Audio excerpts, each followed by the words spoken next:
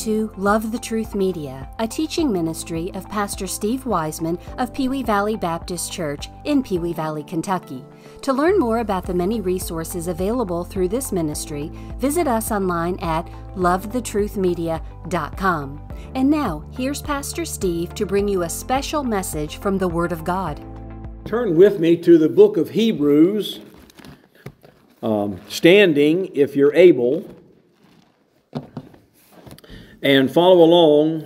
We're going to spend most of our time in chapter 11 today, but I want to just read the first 4 verses of chapter 12.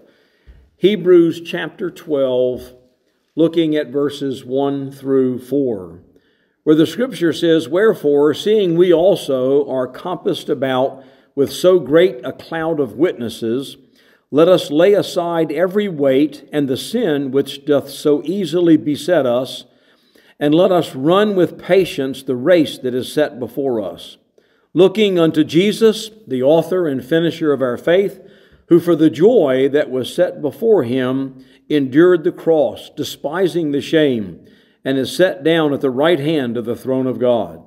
For consider him that endured such contradiction of sinners against himself, lest ye be wearied and faint in your minds. Ye have not yet resisted unto blood, striving against sin." Father, may our hearts be drawn to the very pages of Scripture today, to the truths therein. As we're guided and directed in that truth, Father, may we take stock of our own life and understand if we need to be more excited and more enthusiastic and more passionate about living a life of faith before Thee. And we'll give You praise and thanks as You instruct us and guide us through Your word this morning. For it's in Christ's name that we ask it. Amen. You may be seated. Now we're going to start in chapter 11 of the book of Hebrews. I call this study today Perfecting Faith. Perfecting Faith. And I call it a New Year's focus, if you will. As we turn the new year, there's nothing special spiritually about a new year. I understand that. We consider a new year to sort of be a time to maybe get a new beginning, get a new start, to put a new emphasis on things, to make better with what we have, or to do better than we've done in the past, or to take new approaches, new avenues. For the Christian, it's just another day on January 1st, because we should always be striving to please God in all that we do. But for emphasis, we still put our hearts and minds on things that we resolve to do on January the 1st, thinking about it days ahead and thinking, okay, that's what I'm going to do. And it's not a bad idea. In fact, I believe it's a great idea to take a look at the Scriptures and see where we are in our walk of faith, to see whether or not we are strong in our faith. And so I call this perfecting faith, if you will. The reason I call it perfecting faith is we have in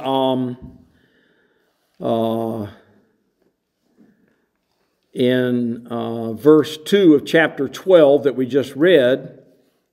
We're going to talk more about this later. I just want to mention it as a beginning point. Looking unto Jesus, the author and finisher of our faith. The author and finisher. The word finisher is a word that means perfecter. He's the perfecter of our faith. The book of Hebrews was written to believing Jews who were spiritually immature. And the book is primarily themed at striving to get them to be more mature in their faith.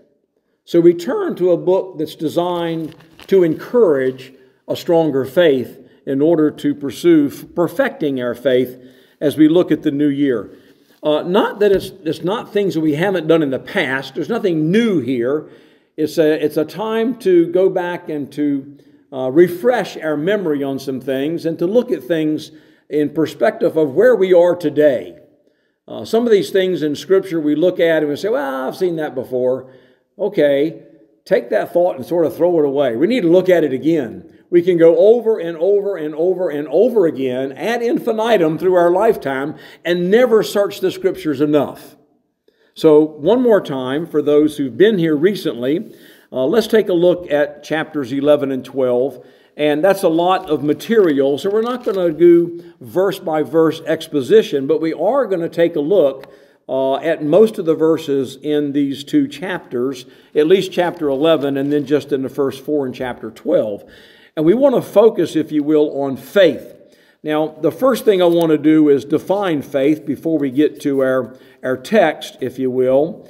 And that's found in Hebrews 11 and verse 1. This defines faith for us. It says, now faith is, that's the definition right behind it. Now faith is the substance of things hoped for, the evidence of things not seen. So I want to take a moment here. Substance is a word that means assurance. It's confidence. It's absolute confidence. So this is the hope, a substance, if you will. Faith is a substance. It's real. It's assurance. It means that we are sure that Christ is the Savior of the world. We're sure that the Word of God is the truth. We're sure that God created the heavens and the earth, etc., etc. We're sure about it. So faith is that kind of surety, if you will, or assurance, and it also strikes a chord of confidence. We're confident about that. It's not that just-in-case faith where, just in case I'm wrong, I'm going to do this anyway. Well, for the believer, we don't believe there's anything wrong about putting faith in Christ. We are sure. True believer is positive that the Word of God is the truth. There's no doubt in our mind. Not one shadow of doubt. We are confident. And that's the substance. Faith is the substance of what? It's the substance of things that are hoped for. And hoped for is one word in the Greek, and it simply means that we are confident and we expect something. And not only do we expect it, but we're sure that we're going to get it. God promises us an eternity in heaven as an inheritance that He's given to us by salvation through Jesus Christ, through faith in His finished work at Calvary, by His shed blood. We're confident that God's going to fulfill His promise, just as Abraham was confident that God was going to fulfill the promise through him. And in that respect, just glance back to Romans chapter 8 for just a moment. Romans chapter 8, and look at verse 24. And we're talking about what we hope, the hope for. Faith is a substance of things hoped for. So let's put that in perspective here in 8th chapter of Romans and verse 24, talking about that hope, if you will. It says in Romans 8:24, "For we are saved by hope. But hope that is seen is not hope." If it's something you can feel and touch, it's not hope. That's not faith. It's not real hope. Hope is the thing, what does it say? It says, "That which is seen is not hope, for what a man seeth, why doth he yet hope for it?" A lot of people don't put faith in God. They don't believe the Bible's true because they can't see it. They can't see it. Well, they don't put hope in it. Look at verse 25. It says, "But if we hope for that which we see not, then do we with patience wait for it." And we're going to come back to patience at the end of our study today. But that hope that we have in Christ, faith is the substance of things hoped for. We're certain. We're sure about it. We haven't seen it. We simply believe it because God said it's true. So we go back to Hebrews 11 and verse 1. So faith being defined here, faith is the substance of things hoped for, the evidence of things not seen. Evidence means proof. Proof. Literal proof. It's the proof. What is proof? Faith. The thing that we can't see, that we put faith in, the thing that we hope for, because God says that He came to give us everlasting life. Not that any man should perish, but that all would come to repentance. That we would all receive inheritance from God, eternal life with Him in heaven. That's God's desire. Now, we hope for that. We put our faith in Christ. And this faith is evidence. It's evidence. That's what gives substance, if you will, to James when he says faith without works is dead. Because faith is proof. And if faith is proof, it will demonstrate itself. Can't get saved by works, but once we're saved, that faith will prove out in our lives as evidence that we actually have put our faith in Jesus Christ. So, it's the evidence, if you will, according to the end of verse 1 there, the evidence of things not seen. And these are important parts, but there's 4 more things I want to say about faith. And I wrote them down so I wouldn't forget them. First, it's a firm conviction. A firm conviction. No doubt. Completely convicted by the Word of God that He's right. I remember the day I got saved. And that's the one thing that stands out, because that day God convicted me that I was a sinner. And I understood it as clearly as I do today, that I was a sinner. I didn't know it before that. I didn't accept it. I wouldn't have never acknowledged it. But that day, God convicted me through His Word. This faith is really a firm conviction. We are convinced with certainty. So we look at the Word of God, and the Word of God becomes alive. And it's real. And we put our faith, that means we are certain. We're convicted that it is the truth. The second, by the way, look at 2 Thessalonians chapter 2 for just a moment. 2 Thessalonians chapter 2. I just want to point out the opposite, if you will. 2 Thessalonians chapter 2. Good point to do that. The opposite of this convicting, convincing faith. But look at verse 11 in 2 Thessalonians chapter 2. 2 Thessalonians 2, verse 11. The Scripture says, and this is talking about the man of sin that's going to come at the end and during tribulation. And for this cause God shall send them strong delusion that they should believe, literally, the lie. It is the lie of the devil. That they, in verse 12, all might be judged who believed not the truth, but had pleasure in unrighteousness. There are people that do not believe the truth, and they take pleasure in sin. If sin is a pleasure to us, we don't have faith in God. Because when we sin as a believer, it's going to convict us. The Holy Spirit who lives within us as a true believer will convict us of that sin. We can't have pleasure in it. We can't have pleasure in it. We're not going to practice that according to 1 John chapter 3, because that's evidence, if you will, of unbelief. The second thing I want to say, not only is faith a firm conviction, but it's a personal surrender to God. This isn't a team event. It's not a family event. It's a personal event. Faith is personal. Not because one or two or other members of our family put their faith, and so we're going to go along with the program. That's not faith. It's a personal surrender. Not a family surrender, not a group surrender, a personal surrender. And look at John chapter 1 and verse 12. I'd like to point out some of these others that sort of enhance, if you will, our understanding of the text. But look at John chapter 1 and verse 12. Talking about a personal surrender representing faith. In verse 12 of John chapter 1, it says, "But as many as received Him," that's Christ, "to them gave He power to become the children of God," the sons of God, the children of God, "even to them that believe on His name. But as many as receive Him." Now, I'll put some notes in my Bible over that word receive, to receive Christ. It's not that you know about Christ. It's not that you're familiar with Christ. It's not that you're knowledgeable about Christ. It's not that you've heard Christ or considered Him or learned about Him or studied Him. It's that you put faith in Him. It's a surrender. The devil knows there's God. The devil knows that, but he's not a believer. He's not a believer. There are a lot of people who know about God. They're familiar with God. Maybe even, likely there are many, the scriptures tell us that, they're actually attending churches, and they come and they go in the church, and they're comfortable in the church, but yet they're comfortable in a life where they have pleasure in sin. And so they've got one foot in the world and one foot in the scripture? No. They're just fooling themselves. They're faking it. It's not real faith. It's fake faith. Let's go. So the first thing is it's a firm conviction. It's a personal surrender.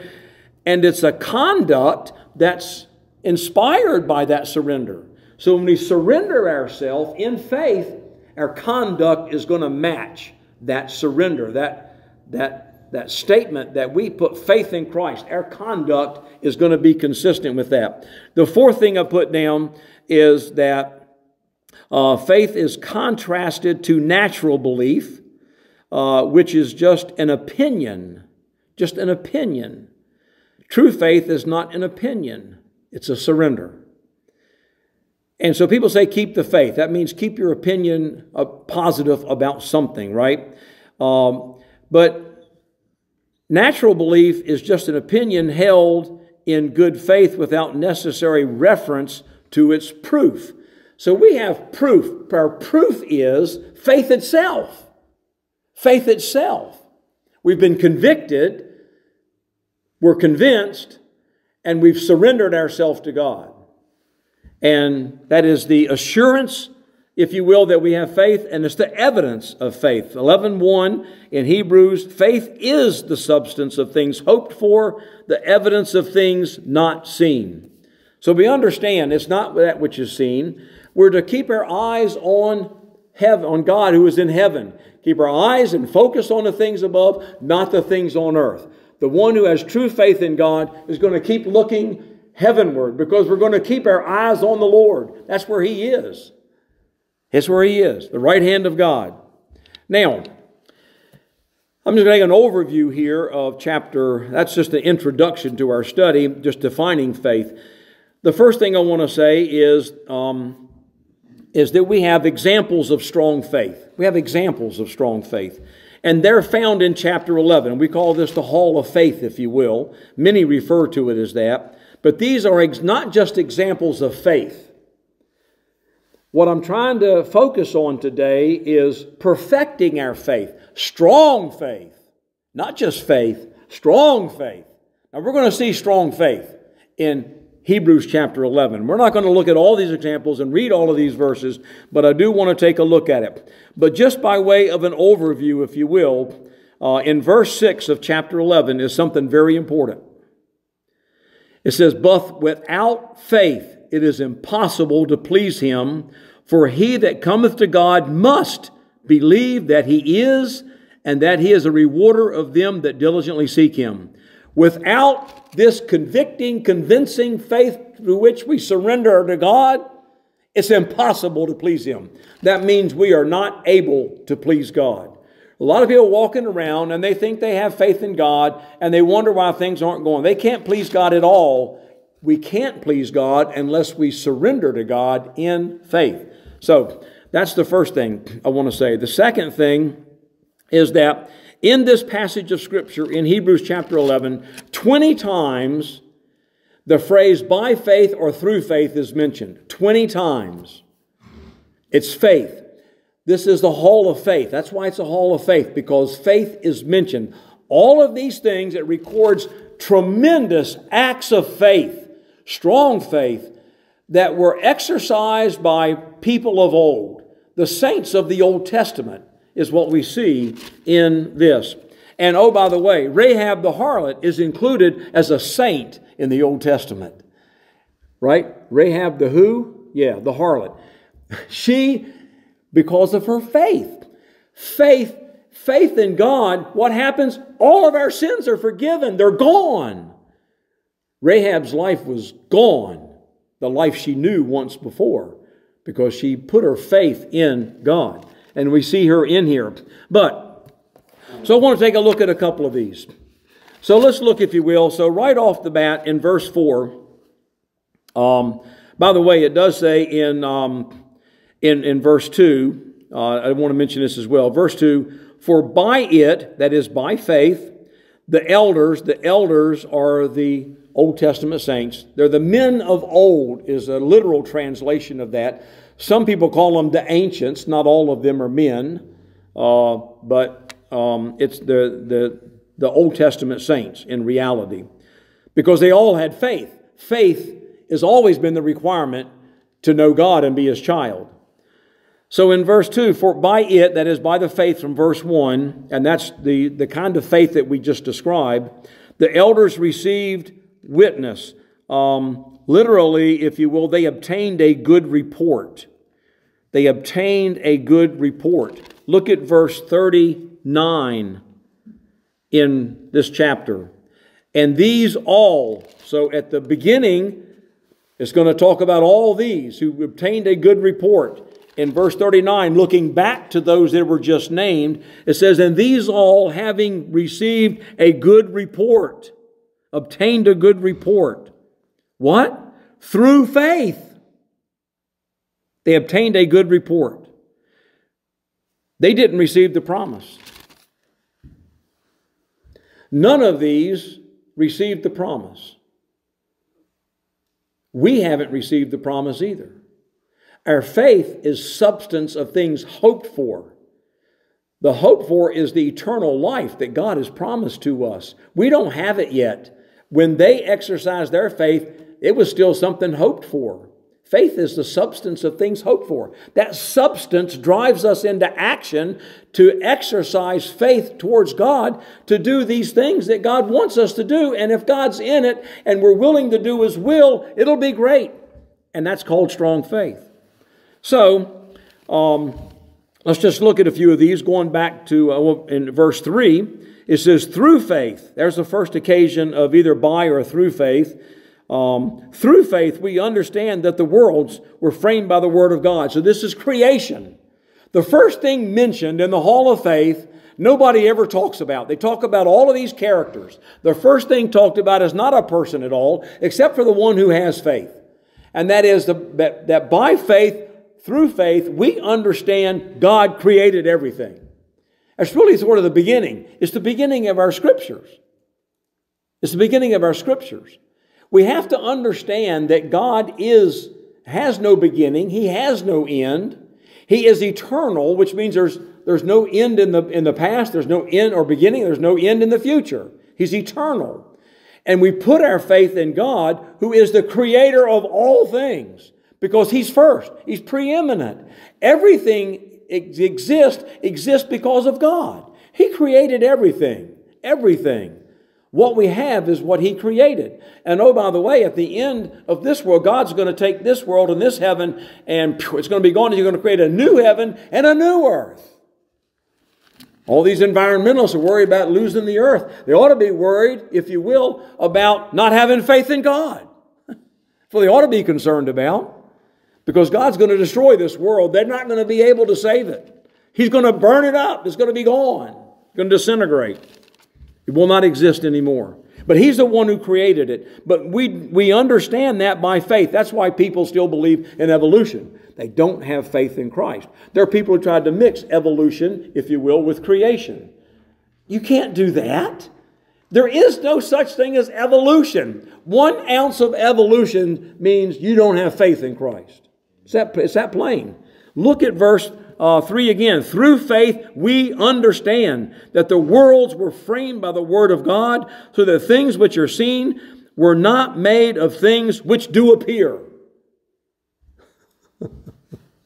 So the Big Bang is something that would appear, if you will. Something that can appear. No, it's creation. Creation alone. You can't mix them. Now, verse 4, by faith. By faith, Abel, he offered a more excellent sacrifice than Cain did. In verse 5, Enoch, he was translated. He was no more. By faith. Why? He was translated, for before his translation, he had this testimony that he pleased God. What does verse 6 say? Without faith, it's impossible to please Him. So we know Enoch had faith. So in verse 6, but without faith, right? We talked about that. Verse 7, by faith, Noah, warned of God that rain was going to come. It had never rained before. People thought he was crazy. He had nobody believe him. Nobody. Nobody believed him. He preached for 120 years while he was building the ark. Nobody believed him. Nobody. Because he couldn't see it. Rain? We don't have rain. Flood? Where's all that coming from? Thought he was out of his mind. So when you tell somebody that Jesus is real, He's the Lord of lords and King of kings, He's at the right hand of God, He's the Savior of the world, you got to put faith in Him, they look at you like you're crazy. Right?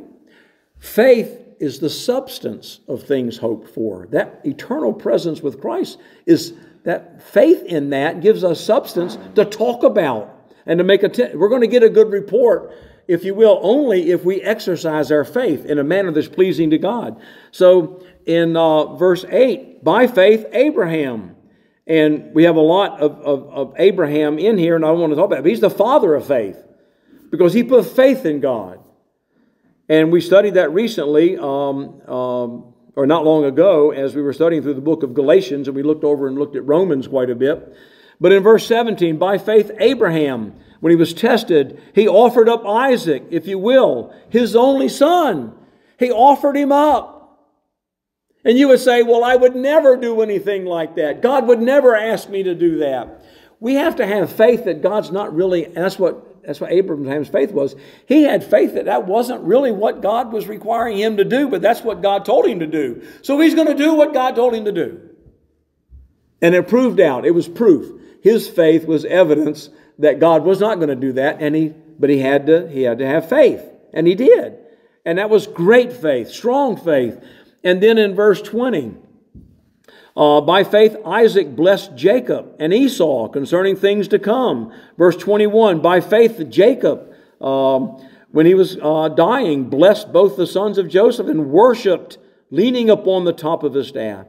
Verse 22, by faith Joseph, when he died, made mention of the departing of the children of Israel, gave commandment concerning his bones. By faith, Moses, when he was born, was hidden 3 months by his parents because they saw he was literally a beautiful child. They were not afraid of the king's commandment. In verse 24, by faith, Moses, when he was come to years, refused to be called the son of Pharaoh's daughter, choosing rather to suffer the affliction with the children of Israel.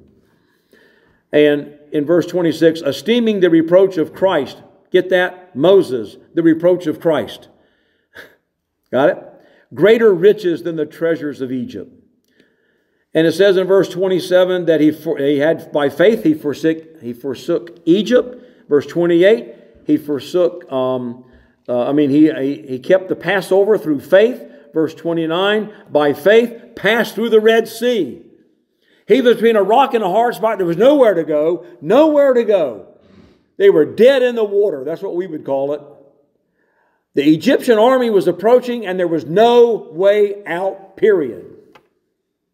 But by faith, God delivered him. He had faith that God would deliver. We need faith even in the most darkest of circumstances like that. We still should have. True faith will still be there when we come to that darkest point in our life. And it says in verse 30 that the walls of Jericho fell down by faith, if you will. In verse 31, Rahab, we talked about her, that by faith perished not with them that believed not when she had received the spies with peace. And then in verse 32 and following, there's a list of a whole bunch of folks. And it started out in verse 32 of Gideon, Barak, Samson, Jephthah, David, Samuel, and the prophets. And in verse 33 it says that these people, through faith, subdued kingdoms, wrought righteousness, obtained promises, stopped the mouths of lions, quenched the violence of fire, escaped the edge of the sword, out of weakness were made strong, literally wanted or became valiant in fight, turned to flight, the armies of the aliens. Women received their dead, raised to life again. Others were tortured, not accepting the deliverance that they might obtain a better resurrection. God's got something better. Doesn't matter. Doesn't matter what man does to us on this earth. They can't rip us away from God and take us out of His hands, according to Romans chapter 8. Nothing can separate us from the love of God.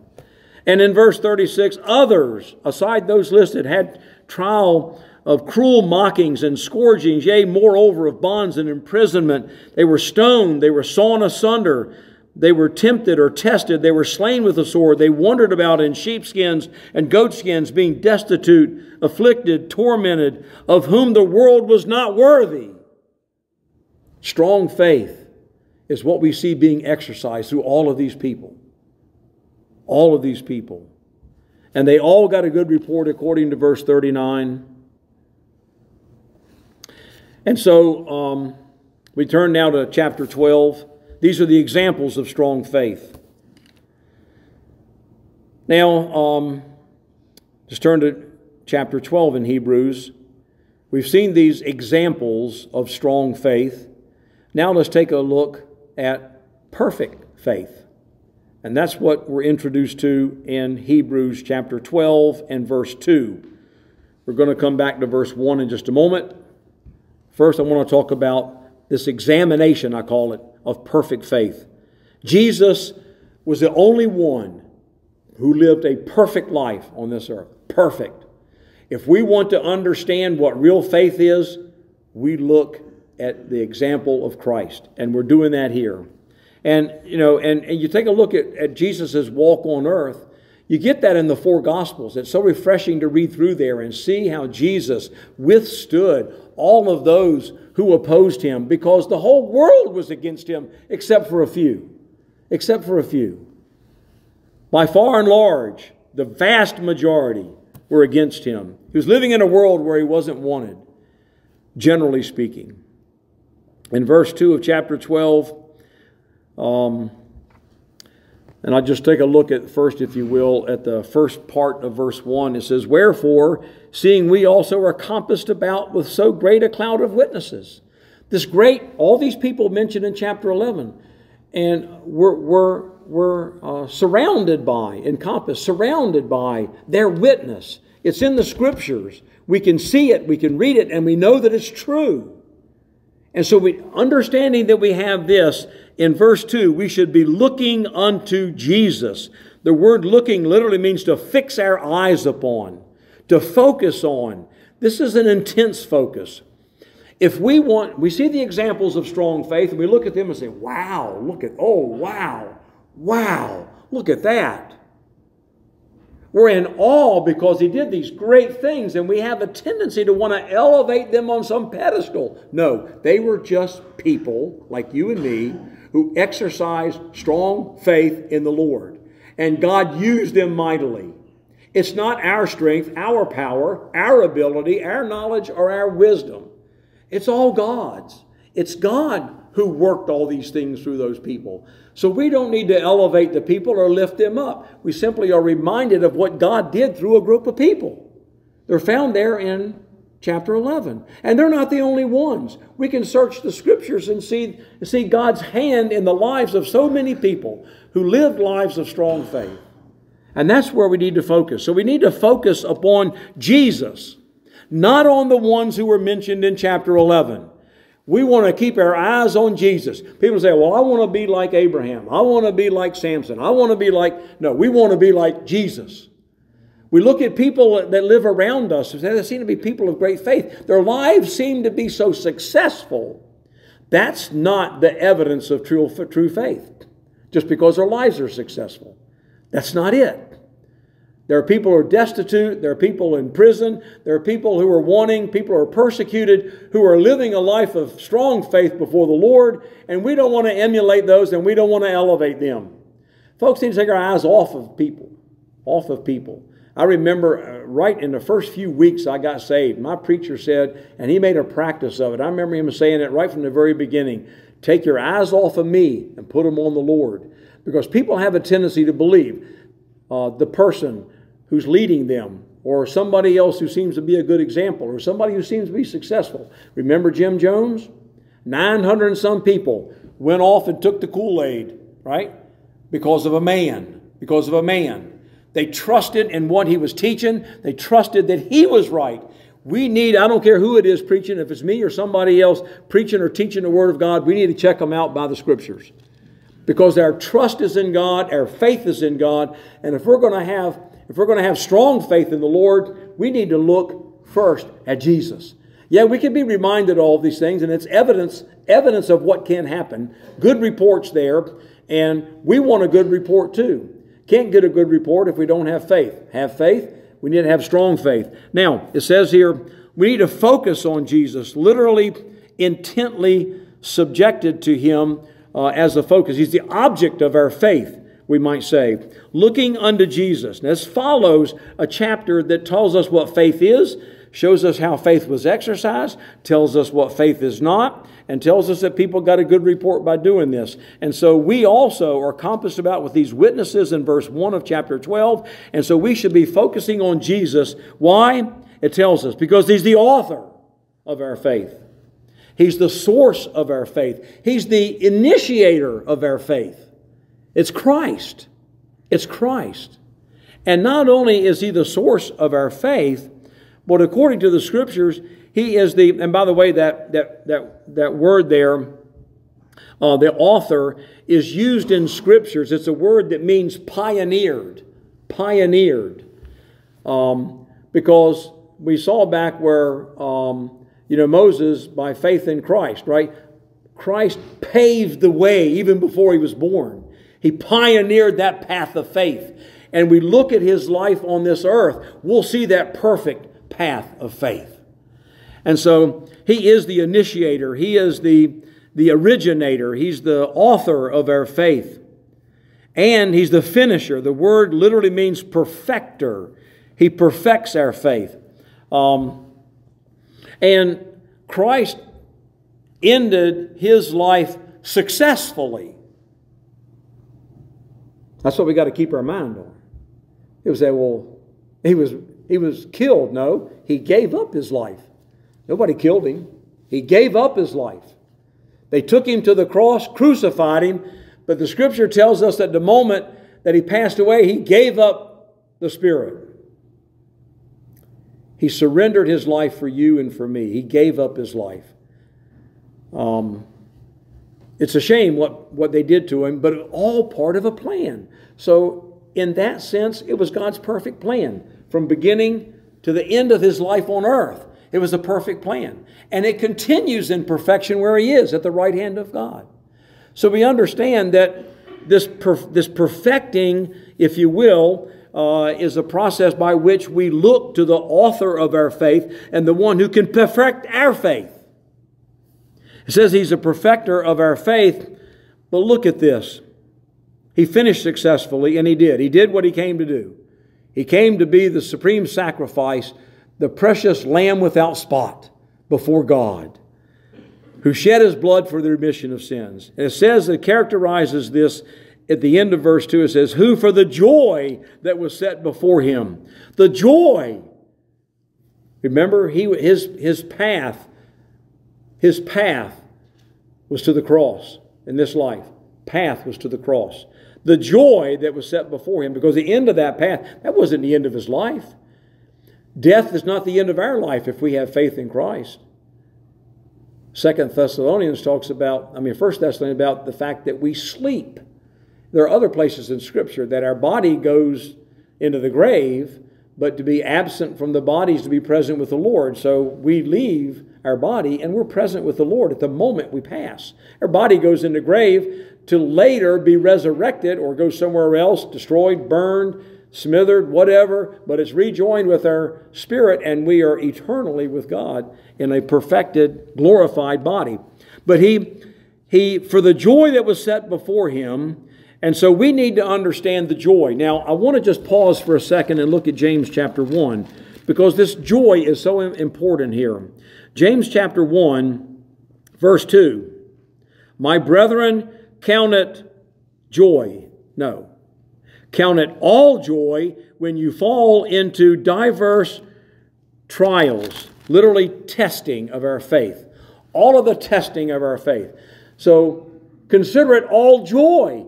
Jesus suffered much. He endured So much. And as we go back to chapter 12 and verse 2, we look, if you will, all of our faith, for the joy that was set before him, he endured the cross, despising the shame, and is set down at the right hand of the throne of God.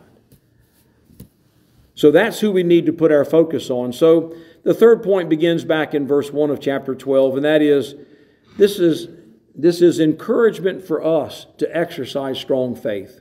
We've seen faith, seen it in action. We've seen the good reports, if you will. And we've seen the one who lived perfect in faith, Christ himself.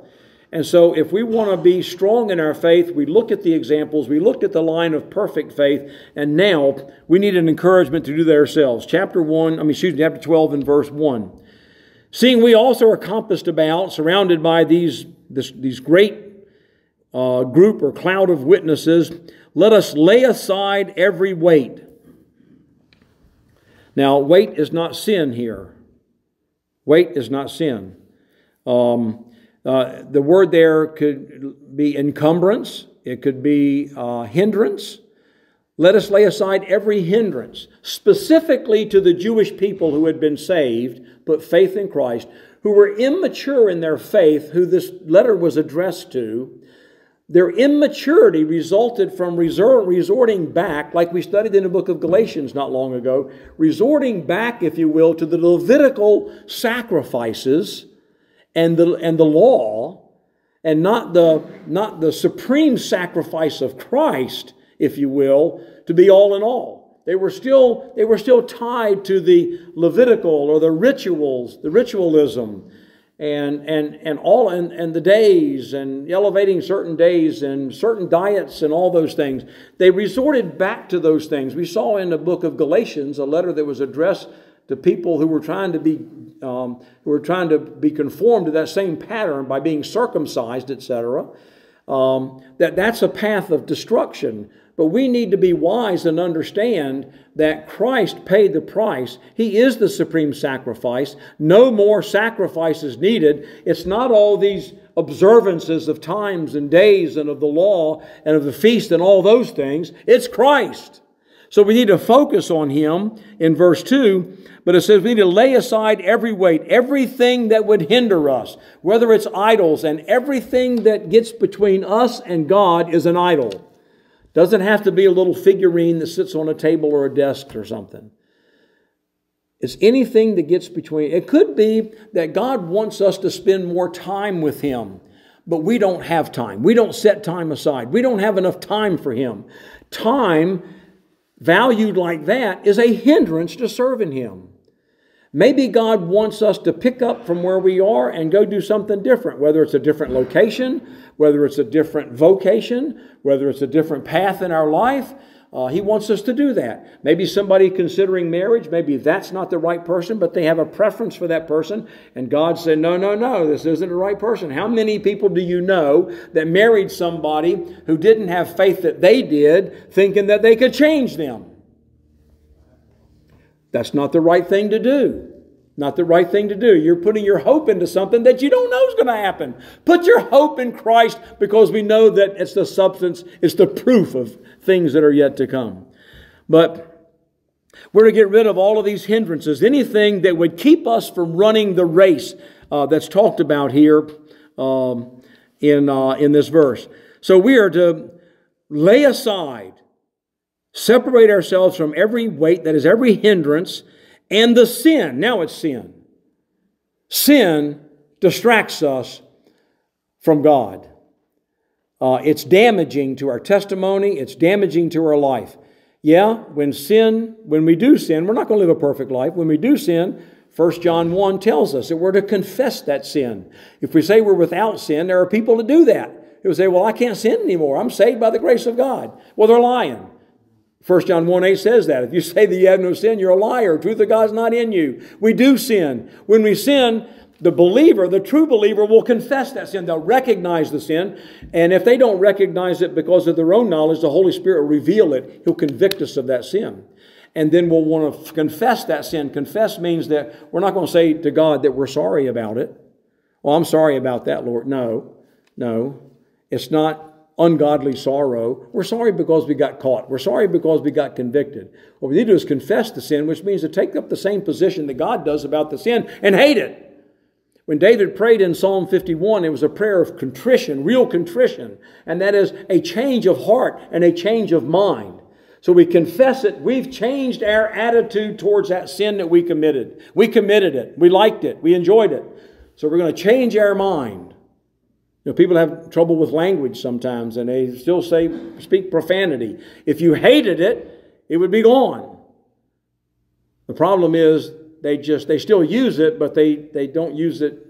Or they end up using it sometimes in the company of people, and they say, "Oh, I'm sorry." You know, true contrition, a true confession means we're going to hate it. And if we're going to hate it, we're going to take up the same position God does concerning that sin.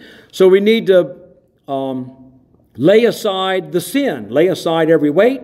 Lay aside the sin. And by the way, this sin and these hindrances so easily beset us.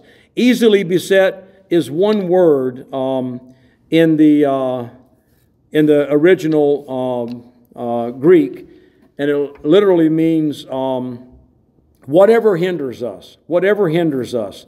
That it ambushes us, if you will, and it encircles us.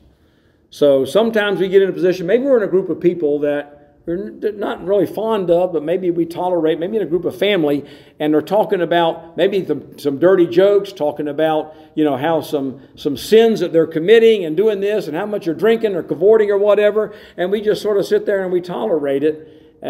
We'd be careful. That stuff is encircling us. It's ambushing us. And before you know it, we're going to start laughing at the jokes that we shouldn't be laughing at. We'll be comfortable in the scenario that we're in, and we shouldn't be comfortable there. We should want to get out of that. And that's the laying aside. That's a small example, but you get the picture. We need to lay aside the hindrances and the sin and do what? And let us run. This is, the word literally means swiftly. Swiftly. Let us run, if you will. It's effort and perseverance. Let us run with patience. Boy, that's so key. Patience. Patience, we get a better perspective of it when we understand that the word literally means endurance. We endure. We endure. Have to endure through it. We get impatient when somebody does something that angers us, and we get impatient with them. The Lord is the avenger of all such, right? So we turn it over to the Lord. It's in the Lord's hands. We're not going to try to get back. We're not going to strike back. We're not going to talk back. We're not going to participate in the pettiness of the sin. So it requires patience to do that. That's endurance. So it's endurance in the face of sin, in the face of the most difficult of circumstances.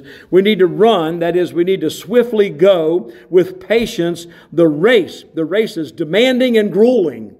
Demanding and grueling. This is talking about a competitive race. And Paul's believed to be the author of Hebrews by many. We don't know that he is. But we know that Paul talked about race in other places. But the race is a competition.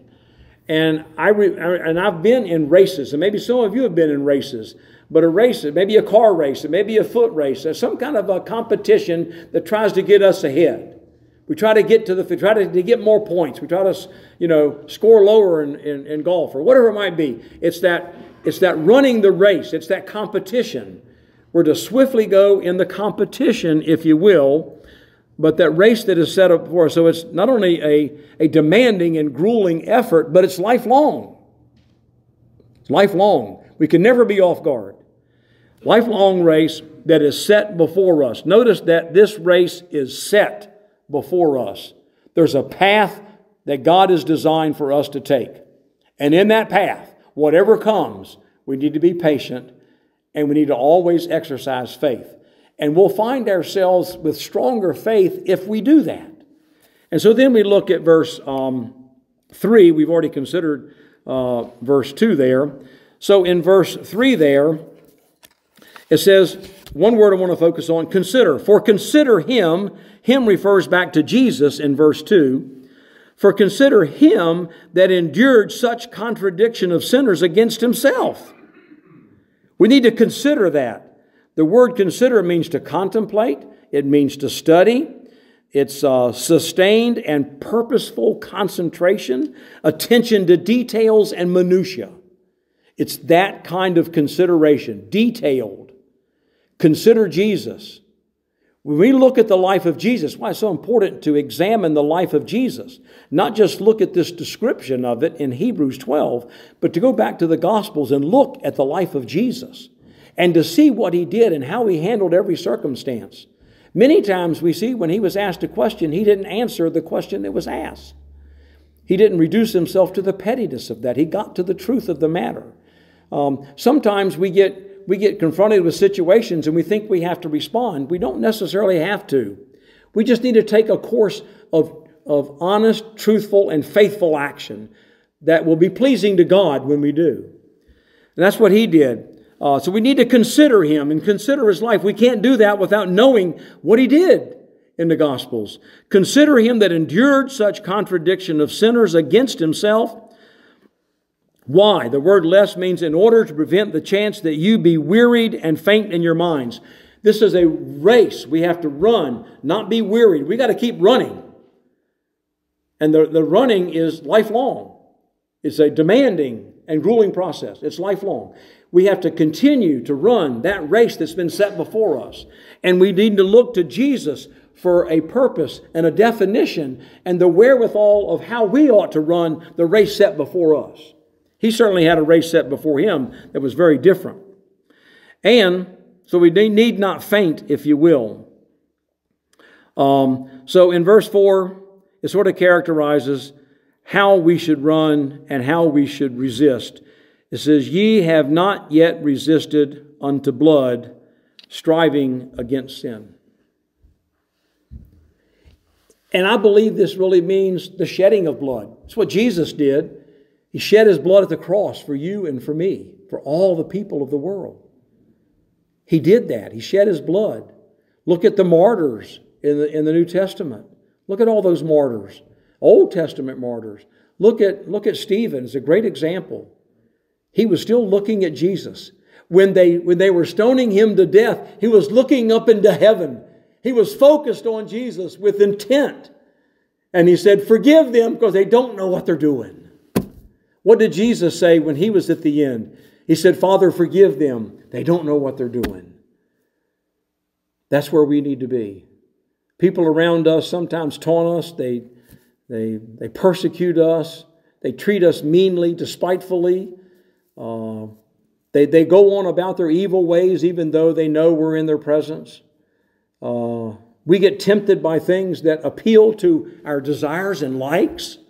But through all of that, we got to resist it. Continue to resist, even to the point of death. Even to the point of death. And Peter and John were threatened by the Jewish people who didn't want them teaching in the name of Jesus. They didn't want that name of Jesus mentioned anymore. They prayed for boldness. They went back. And they said, it doesn't matter what you guys say. It's what God says that matters. And God says, preach the Word. We're going to preach the Word. So let's not faint, if you will, or fall back because somebody is opposing us. Christ did that. And the apostles of the New Testament did that. The saints that we've seen mentioned in the Old Testament did that. And people of strong faith of all time have done that. And let's don't cow down to the pressures around us. We need to exercise literally strong faith. Now, one more thing about this thing called considering Jesus. It necessarily is talking about taking action, not just in our mind, but necessarily taking action. Jesus was never one who was sitting back idly by and not participating in what was going on. Nope. He was taking action. The reason many times we don't take action, if we're going to be strong in our faith, we got to take action. We sort of sit back. Things go on in the world around us. We don't talk about it. Why? Because it's unpopular. It's not accepted by the people around us. We can't speak out against abortion because people around me, they don't want me talking about that. They believe that I'm just a Jesus freak. And there's not a person I would be ashamed of saying abortion is murder. And I commonly and regularly say it. It is murder. I don't care who thinks differently about it. It doesn't matter. But strong faith has taken every circumstance as an opportunity to please God in what we do. And strong faith pleases God. Without faith, it's impossible to please Him. So there are times when we hold back on our faith to express, taking action on the things that we need to take action on because we're afraid of the people around us, the circumstances around us, or what might happen in expectation of what others might do in the face of us expressing our faith. All of those things, we need to get rid of all those hindrances. Those are hindrances. We need to get rid of all of them. And the sin, which so easily besets us. We get rid of all of that stuff and we look to Jesus. Focus on Him and we consider Him with intent to actively pursue faith as He did. Because He's the author and the perfecter of faith. Let's stand and bow together, if you will, in prayer. Father, we're so thankful for your word. We're thankful for your encouragement, your exhortation to go forward with even stronger faith than what we've had. And Father, we'll truly get to the point where we're exercising strong faith, the kind of faith that we see exercised by the ancients here in Hebrews 11, of Christ Himself, and of others that we've read about in Scripture, and of others that we know. Father, but first and foremost, may we focus upon Jesus, consider His approach to living faithfully to you. And Father, we just give you praise and thanks for teaching us today, guiding us through the truth, and giving to us the wherewithal in order to accomplish that which you've encouraged us to do today. Because we know that with you that nothing is impossible, because having stronger faith is certainly according to your will. So, Father, we need to examine our own lives to see where we have failed. As we're convicted of those failures, Father, that we would make changes and pursue that path, difficult and lifelong path, that race that is set before us with strong faith. Father, we just ask that as you've encouraged us, that we will respond appropriately and our lives will be changed from this point on. For it's in Christ's name that we ask it. Amen.